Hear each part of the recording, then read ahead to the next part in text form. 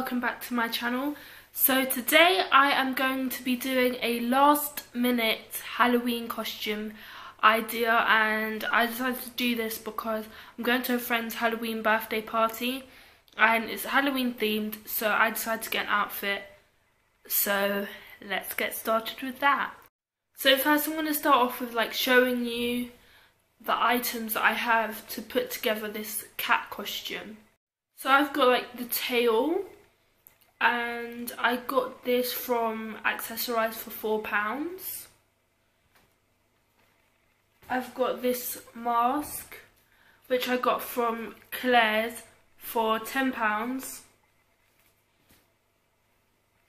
I got this to attach the tail with around my bodysuit that I got, which I'm going to show you next.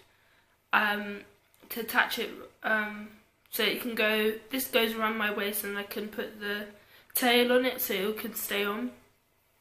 And I got this from a charity shop for about one or £2.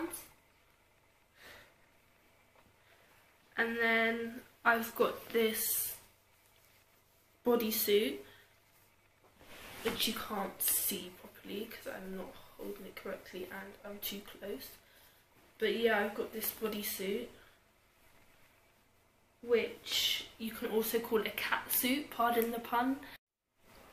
And also I forgot to mention, I got these gloves for £10 at Accessorise just to complete my outfit. Now I'm going to show you everything on and just the costume. I'm going to start off with putting on the lipstick and the mask, and then I'll show you the outfit. So this is a sleek lipstick called Vamp, and I'm just going to be putting it on.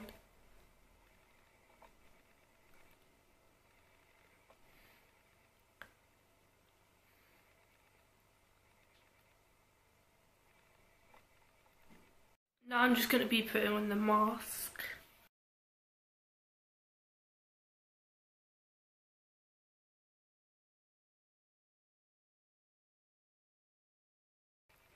So this is what the mask looks like on.